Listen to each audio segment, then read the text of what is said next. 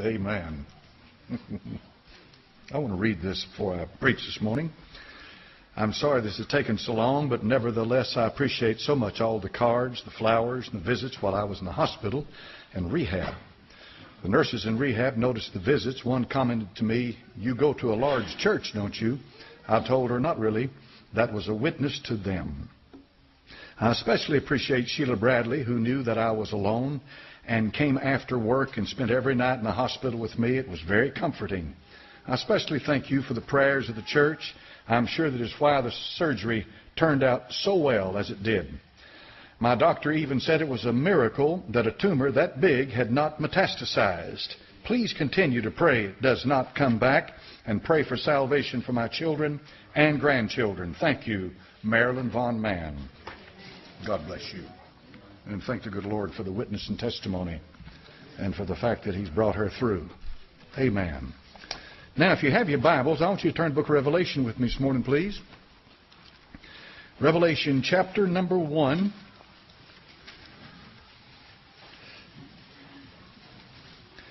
And verse number 10. Revelation 1:10. This is what's called the apocalypse, folks. And the apocalypse is used all the time in the secular world to refer to a cataclysmic event. That's how they use it. But that's not what the word means. The word apocalypse means an unveiling, an opening up, a revelation. This is why it's called the revelation, because it reveals the future. Revelation 1, verse number 10. The Apostle John says, "I was in the Spirit on the Lord's day, and heard behind me a great voice as of a trumpet, saying, I am Alpha and Omega, the first and the last, and what thou seest write in a book. Send it to the 7 churches which are in Asia, to Ephesus, Smyrna, to Pergamos, to Thyatira, and to Sardis, and unto Philadelphia, and unto Laodicea." Father, I pray now that you'd bless your holy word as it goes forth for the purpose that you intended. In Jesus' name, amen. Amen. You can be seated. I've been blessed to know Brother Bob Bevington. How many of you folks knew Brother Bob Bevington? Amen. An outstanding man, a fine man, a man of God, who for years, decades in this town was a faithful witness of the Word of God and led, no doubt, I don't have any idea how many people that he won to the Lord, and that by his witness and his life helped them grow in the Lord. And I was privileged to go to the Holy Land on 4, maybe 5 different occasions with Brother Bevington. But one in particular stands out, and that's the one when we went into Turkey. Because in Turkey we went to the 7 churches of Asia Minor. We were able to go visit these locations that are recorded in the Bible. That was a very, very rewarding instructional time. But you will not find churches. The sad thing is, if you go throughout Asia Minor, go throughout Turkey, you will not find the churches except in one place. That's Smyrna. And it's called Izmir, Turkey, to this day. And Smyrna is where Polycarp, the old man of God, was martyred for his faith in the Lord Jesus Christ. There is a church house there. We went into the church and looked at it. They've got paintings of Polycarp and all of that, and the great history that's associated with the ministry and with the witness that has been there for 2,000 years. But the rest of them, just open fields. Laodicea, I distinctly remember when we got to where Laodicea had once stood, it was just an open field with some big stones piled up here and there, lizards running all over the place. That's what I remember about Laodicea. Nothing there. Just emptiness. We'd go into some towns and we'd go to the place where the church building or the church house they say had once stood. Nothing there. All gone. But 2,000 years ago, when the book of Revelation was written, 7 churches existed in Asia Minor. These are churches that had believers in them, just like you and just like me. They were the church of the living God. And these letters are addressed to these churches and to the people in the churches. And it's very important to understand that there's a lot of things to be gleaned from this that help us to understand first century Christianity. Because in the first century you had Pergamos, where Satan's seat was located. We talked about that in Sunday school this morning. That place now, of course, is Pergamum, and it's still there. You can visit Pergamum, and it's quite a thing to see there what is located in that place at Pergamon. But there's no church house there. But what you do find is an amphitheater, the Roman ruins, and Asclepius. You'll find I forget the other term for it, the twisted serpent that goes up the staff that represents the healing. It's there. That's where it was born, apparently, and that's where it was disseminated throughout all the world. A place of a great library, as large as the library at Alexandria, Egypt, that was destroyed and burned. And to this day, the historians lament the fact that the library in Alexandria was lost. Pergamon was a seat of learning. All of these things are found in the first century after Christ, the 7 churches of Asia Minor. Our witness and our testimony, folks, goes back a long way. We didn't start yesterday. We weren't born yesterday. The Church of God has been here since Christ said, "Upon this rock I will build my church, and the gates of hell shall not prevail against it." Make no mistake about it, folks. It makes no difference. It's as relevant as it can be who happens to be in power, or what government, or what country, or what culture that you're a part of. His church will be here until He comes to call it out of this world to meet Him in the clouds and in the air. I'm glad, hallelujah, I'm part of that church. Glory to God. My name. He said, don't rejoice because demons are subject to you. He said, that's in the course of events. That's just part of being a Christian. He said, but rejoice because your name is written in heaven. Amen. My name's up there. And those 7 sons of Sceva, these exorcists over there in the book of Acts, when they tried to cast the demons out of someone, they said, we adjure thee by Jesus, whom Paul preaches, to come out of them. And the demons came out and leapt on them and beat them up and left them naked. And they were running away. And the demons said, Jesus I know, and Paul I know. Who are you? In plainer words, they know who Jesus is in hell. And they know who Paul is in hell. Amen. And they know who you are if you belong to the Lord Jesus Christ today. Hallelujah to God. Amen. So these 7 churches represent churches that were in existence 2,000 years ago. But all Scripture has more than one application. And here we have a historical application, a practical application, a spiritual application. And today I want to talk to you about the progressive revelation that we'll find in the 7 churches of Asia Minor. Because if you lay them down and superimpose them over the 2,000 years of church history, you'll find a remarkable coincidence of how these churches relate to certain periods of time. And so this is what I'm going to go through with you for quickly, and then we'll move on. The church at Ephesus that he mentions in chapter number 2 represents the apostolic period. In other words, the 1st century, from AD 33 up to 200 AD. The church of Smyrna represents the martyred church from 200 to 325 AD. The church at Pergamos is the imperial church from 325 to 500 AD. The church at Thyatira is the medieval church from 500 to 1000 AD. The church of Sardis is the persecuted church, 1000 to 1500 AD. You should be fully aware of the pogrom that was executed against the church and of the Inquisition and all of that.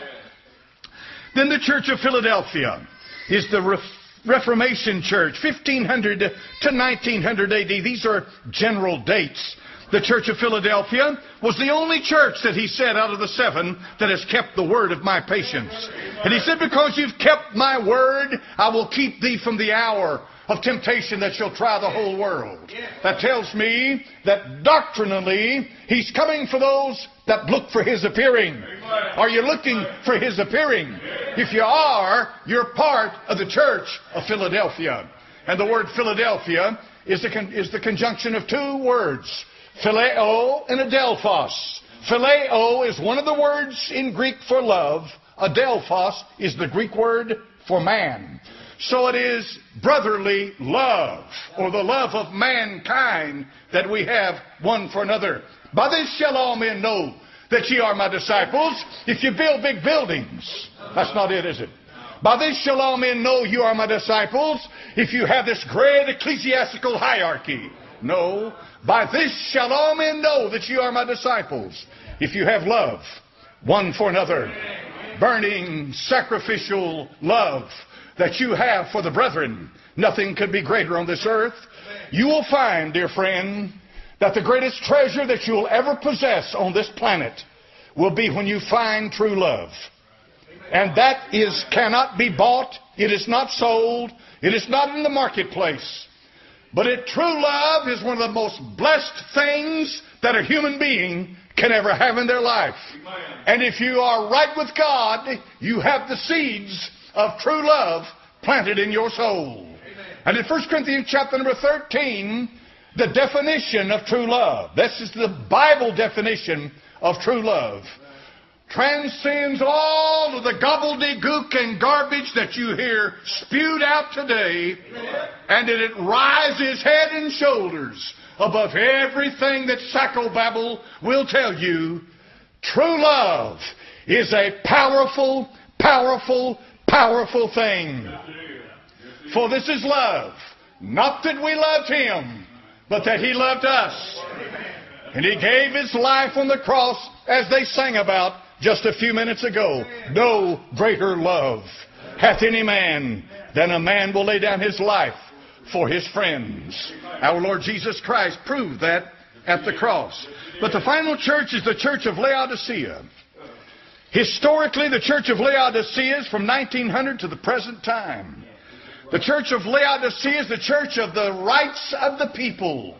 That's what the word means. It means the rights of the people over the authority of God. It means the sovereignty of the human spirit trumps the sovereignty of God.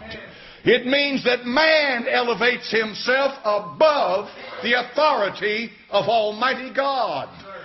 You are cursed to live in that generation. There's nothing you can do about it. There's nothing I can do about it. I had no choice in the matter. I live in the age of Laodicea. I live in the age of self-love. In 2 Timothy chapter number 3 and verse number 1, the apostle says this. 2 Timothy 3:1, that in the last days perilous times shall come, for men shall be lovers of their own selves. And then what follows is a litany of all of the characteristics that you encounter every single day of your life. The minute you walk out of this house today, you are going to be walking in the midst of people that are absolutely and completely consumed with themselves. That's all they think about is themselves. And this is why self-love is preached from the pulpits in America to this day. Let me tell you one more time. Your problem is not a lack of self-love. Your problem is sin. And the only thing that can take care of sin is the blood of the Lord Jesus Christ. Amen. The only thing is the blood of the Son of God. The Apostle Paul in 2 Timothy 3 says they love themselves. He says they're covetous, boasters, and proud. This categorizes people that we know today. They're like that. Can you imagine somebody who listens to the filth on radio? Can you imagine some of the talk shows in this country? And I'm talking about the filthy four-letter blasphemous words that are spewed day in and day out, and yet a jaded crowd like that says, I say something to offend them. Amen. Oh, boy. Oh, let's get a hold of this. Let's get a touch of reality today. You mean to tell me that your ears that hear this day in and day out, and you're offended because I may preach something from the pulpit? No, my dear friend. Don't tell me that. There's nothing going to offend you if you have allowed yourself to swallow, lick, eat, and digest sewage all week long. Don't get mad at a preacher when he preaches the Bible to you. Amen, amen, amen. Amen, amen, amen. We live in a generation that kills babies. We talked about it in Sunday school this morning. Partial birth abortion. I have a problem sometimes digging too deep. And I saw a picture this morning of a little baby in a bowl, some kind of a metal bowl, and this little baby was not much bigger than my hand, and this little thing was dead, and it had been aborted from its mother's womb. It had been taken. I saw the little thing all twisted up like this, and I felt so sorry. I felt so sorry for a helpless little baby that had been jerked out of its mother's womb and had been murdered because some politician says a woman has a right to her body. And you tell me you're offended with what I say? We live in a bloody country.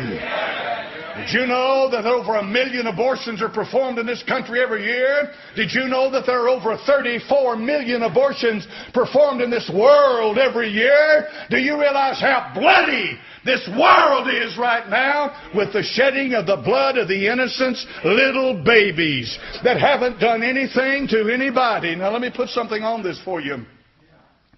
Did you know now that technology, DNA technology, these guys are getting deep into this stuff? Do you realize now they've gotten to the point to where they can reproduce in 3D what somebody may look like, that from the DNA? Do you realize today that they can take the DNA? I'm talking about the very code of the cell. That's the code. That's where all the knowledge is coded in that DNA. And they can take that and project about what that child is going to look like when it's 20 years old. On its wedding day, this girl or this boy, when they get married, can you imagine? Can you imagine? At the great white throne judgment of God, as they're lined up as far as the eye can see, and God has them there as a witness. Look at them. They're by the millions, and they're not little aborted babies. They're 20 years old. Can you imagine the moms and the dads as they have to walk down through there and come face to face with the one they aborted, and that 20-year-old looks at them and says, I'm the one you killed. I was your daughter. I was your son. Oh, you say, preacher, you're dramatizing something. Ain't no way. Don't tell me there's no way. Don't tell me there wasn't a reason for that baby to be born. Don't tell me that baby was conceived as simply an accident. Don't tell me that there's not value that God puts on human life. Let me tell you something, too. This is for those of you who live by skin for skin. So what's that, preacher? That's what the devil said in the book of Job. He said, skin for skin, all that a man hath will he give for his skin. Most people, that's all they live for, their own skin. But let me tell you something, for those of you who live skin for skin. If they'll take a baby out of its mother's womb, kill that little innocent child, they will kill you. Don't kid yourself. If you are so cold and indifferent to a little baby, they will put you to death and go sit down and have supper when they're done. That day's coming. No, it's not. It's already here. So yes, we live in that time. Just a few weeks ago, I went up to Kentucky to see the Ark, and I still haven't gotten over it. It overwhelmed me. It was a magnificent structure. And if I could recommend anything to you, go see it. It's not that far from here. In Williamstown, Kentucky. Go see the Ark. It's sitting up there. It's a marvelous thing. When I went in there and saw it, I stood back and photographed it. Then I went in and I saw it, and I came out of there, blessed the Lord of mercy. I was ready to jump up and down and shout. I was ready to run all over the place. It had blessed my soul. I thought, hallelujah, Noah, man, you're a builder, son. Good night. 120 years he was at building that. Didn't take them near as long. But Noah didn't have all that stuff they've got. When I looked at that, I got home and I started reading about the Ark on the internet. Especially this Ark up there in Williamstown, Kentucky. You wouldn't believe the atheists and the agnostics come out of the woodwork. Oh, yeah. Oh, yeah. The myth. The myth. The myth. The myth. The myth. They cannot stand the idea that the Ark is real. And so they feel sorry for all these poor deluded fools up here that put all that money into building the Ark. No, you're the deluded fool. That Ark floated at one time across the face of the waters. And that's what the Bible says. And that Ark is the type of the Lord Jesus Christ, who will carry you from the old world into the new world. Hallelujah. And brother, it inspired me. It inspired me. I'll tell you the truth. I believe I could move up there and just move in. Amen. Just move in. Hallelujah. Yes, sir. Chapter number 3 and verse number 3 of 2 Timothy says, without natural affection. And I thought to myself, my goodness gracious, Paul, you knew exactly what it was going to be like today without natural affection. And the latest absurdity to come down the PC insane pike is this: gender fluidity. Gender fluidity. Ladies, this is not coming, it's here. Be careful when you go to the bathroom. Be careful, ladies, when you go to the bathroom. Men, you got nothing to worry about. Men are men. Always been men. Ladies, you got nothing to worry about from a man. A pervert, yeah, but not a man. A man, according to the Scripture, will protect you, ladies. He'll fight for you. He'll stand his ground for you. That's what a man will do, and you ladies know that. But when you walk into the bathroom now, be careful. You're liable to see some bearded pervert come in there. And that bearded pervert went to bed the night before as a man. He got up the next day as a woman. And if he changes his mind sometime during the day, he's either a woman or he's a man. That's called fluid gender. Gender fluidity. You say, well, that's insane. You ought to be locked up. No! The government, the American Psychiatric Association, the same crowd that said that if you believe in the second coming and you believe in conspiracies, you're dangerous to the government. They said that about you, but it's okay if you don't know whether you're a male or female 5 minutes from now. You say you're blowing it out of proportion. No, I'm not, friend. That is the mark of an insane culture.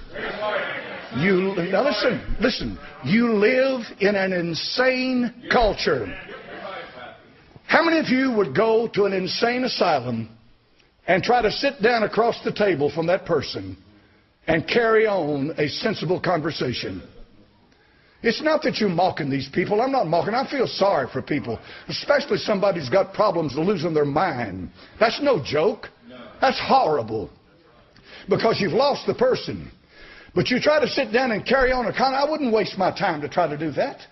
You're not talking to somebody that can talk to you to be cognizant of what you're saying with sensibility and give you answers. No. It's the same thing with this liberal bunch of murdering devils today. You cannot talk to them. There was a time 40, 50 years ago when there was a dialogue.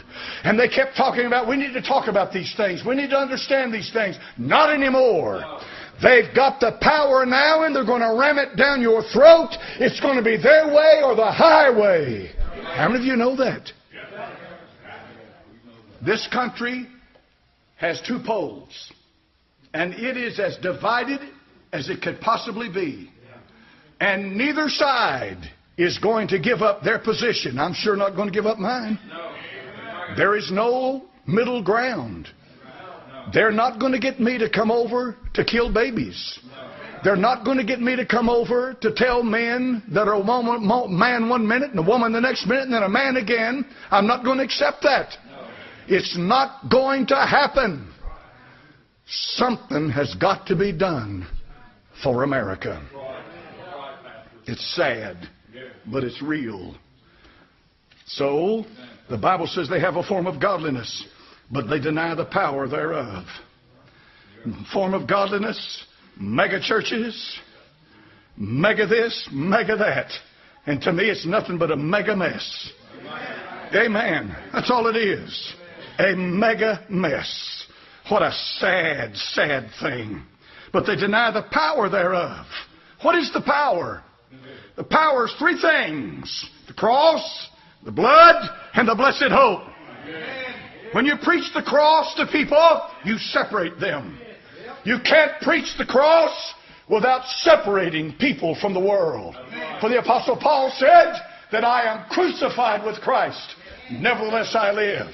By saying that, he meant to say, for you to understand, I'm as dead to this world as he was dead to this world. That's what it means. When you preach the cross, you preach a dividing line. You separate people one from the other, one pole from the other pole. If you preach the blood, you preach the New Testament. There are a lot of preachers going around that preach the Sermon on the Mount. That's all you hear out of them. You may need to be good to this one, do this for that one. You may need to be good over here, and good here, and goody, goody, and goody, goody, good. And they think that's preaching the New Testament. Now, how many of you in this house this morning know what the New Testament is? I mean, I've preached it till I'm blue in the face. The New Testament is not a book. The New Testament is not a doctrine. The New Testament is not a catechism. The New Testament is certainly not a church. What is it? He took the cup of blood and a cup of wine, and he said, "This is the New Testament in my blood." If you preach the New Testament, you're going to preach the blood of Christ. If you preach righteousness, you're going to preach the blood of Christ. If you preach sanctification, you're going to preach the blood of Christ. If you preach salvation, you're going to preach the blood of Christ. If you're going to preach the body of Christ, you're going to preach the blood of Christ. Therefore, if you're going to preach the church, you're going to preach the blood of Christ. If you're going to preach the salvation or the forgiveness of sins, you're going to preach the blood of Christ.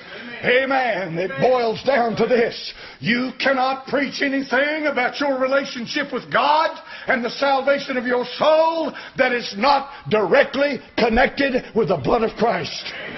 Amen.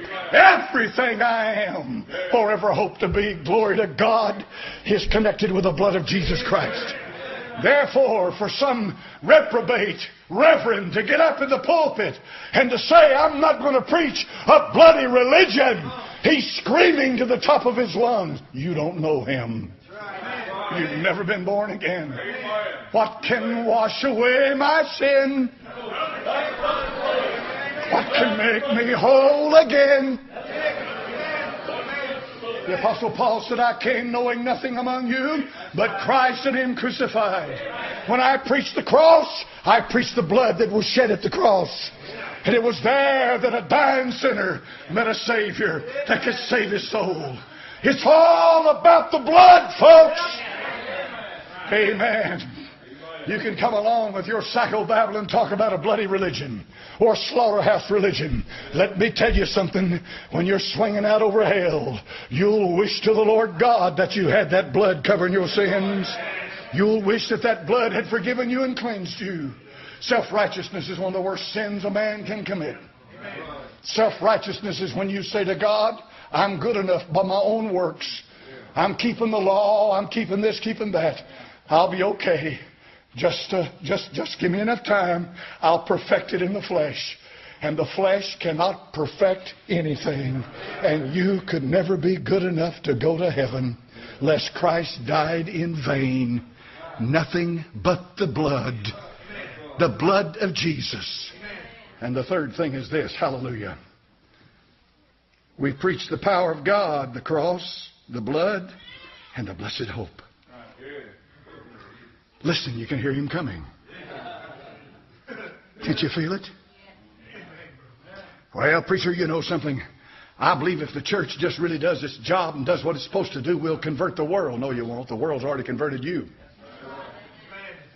You say, "Well, preacher, doesn't the gospel of the kingdom have to be preached before the Lord Jesus comes back?" I don't preach the gospel of the kingdom to you.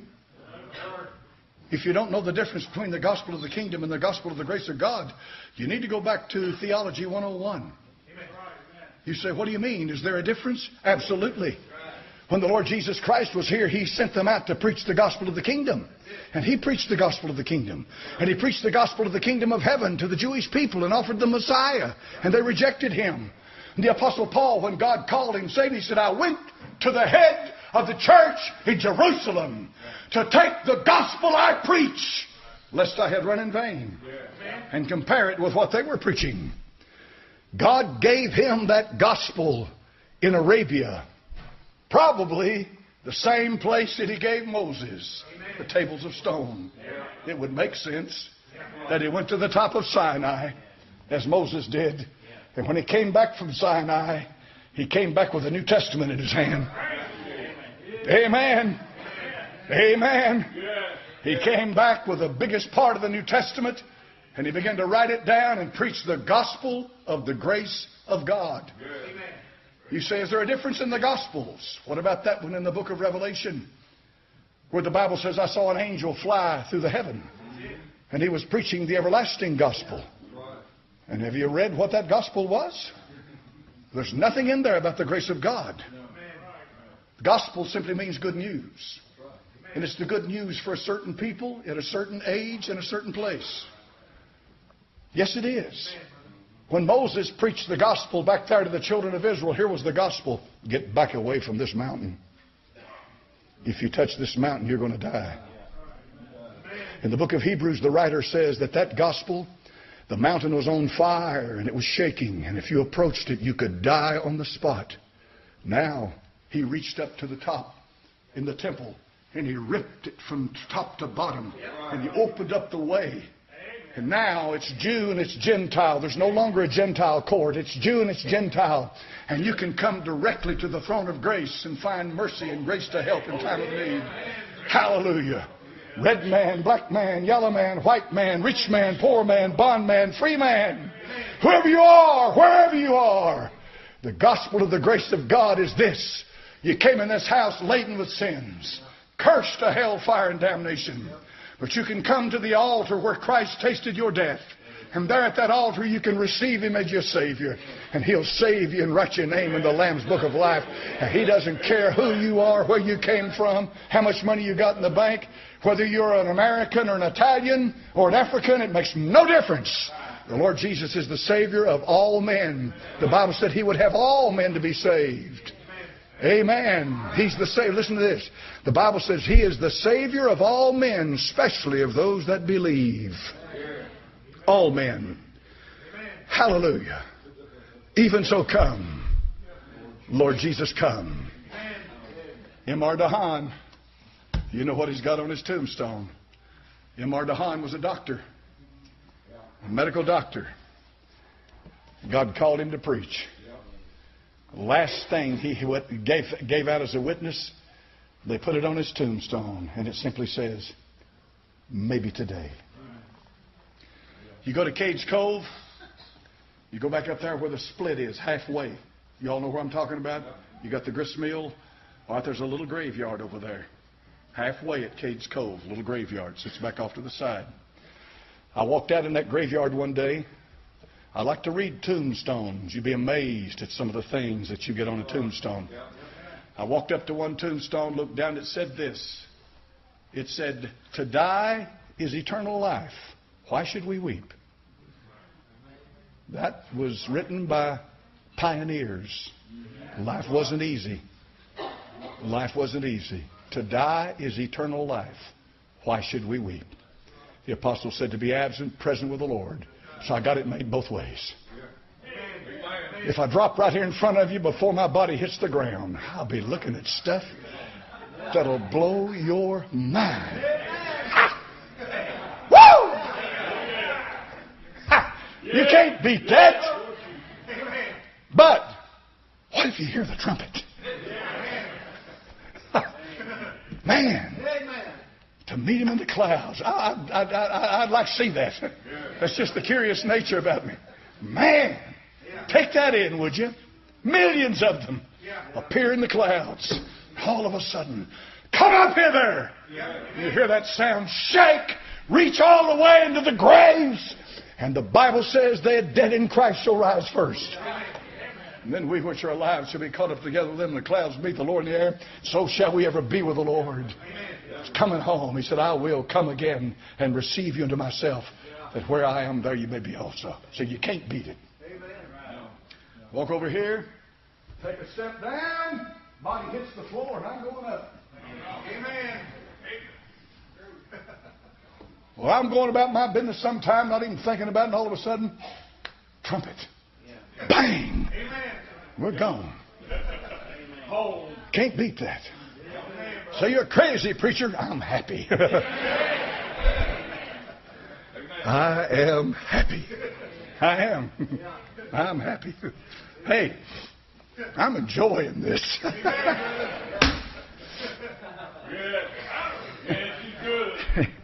Father, thank you, Lord. Thank you for your goodness. Thank you for taking an old sorry dog like me, saving my soul. Father, for what time I've got left on this world, Lord, for what time I have here. You know. I don't know. You know. And that's fine with me. I don't need to know. You know. May every day of it, may every breathing second moment of it, may the time you give me, may it be lived and done and used for the glory of God. And the times that I stand in the pulpit, I pray, Father, this life will be given to Thee, not about me. Lord, it's not about me. It's about Thee. In Thy righteous name I pray. Amen.